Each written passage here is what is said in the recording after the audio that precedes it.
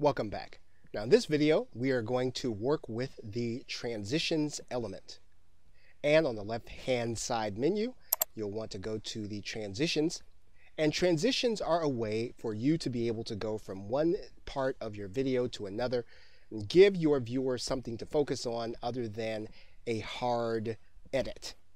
So, for example, if we were to go to a place where there was a break and we wanted to start talking about something different, what we need to do in order to implement a transition is that we would need to go to the timeline, highlight all of the elements, and then we need to hit the split command. Once we have the split command, we can then use the transitions in order to give our viewer something else to focus on. So, for example, we can choose any of the transitions that you'll see here on the left-hand side panel.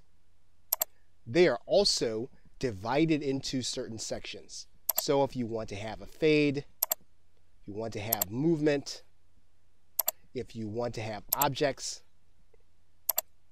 if you want to have a stylized one, or even if you want to have one that wipes.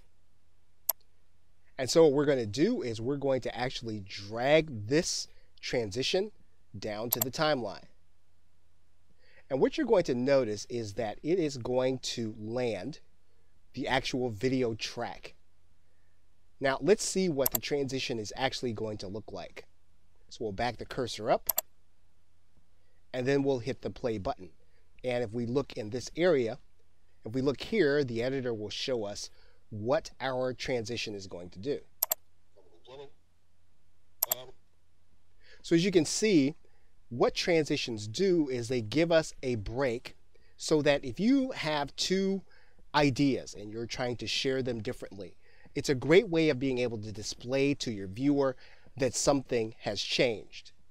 Now, you can do the same thing with a different kind of object. So all we would need to do if we wanted to delete this transition, right-click it, and then click delete. And then we would drag this transition down to the timeline.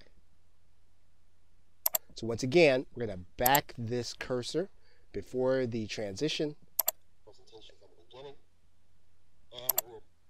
And you can see how it's actually going to look with your content. So once again, you are going to go to the timeline where you want the transition to be situated.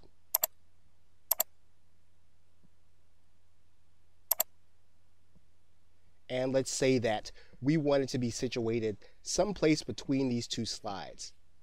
Now, one thing that you can do to get your transition exactly right is you can actually stretch the timeline.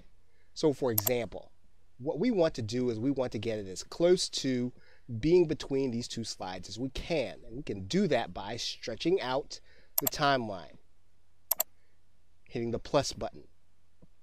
And what we're going to do is we're going to go to the exact point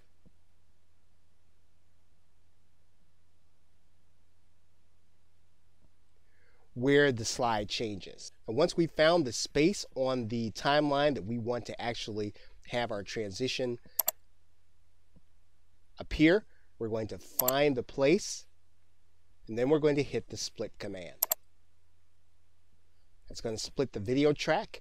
And what we're going to do is we're going to drag this transition right down on top of that video track. We're actually going to then take a look to see how it's actually going to look.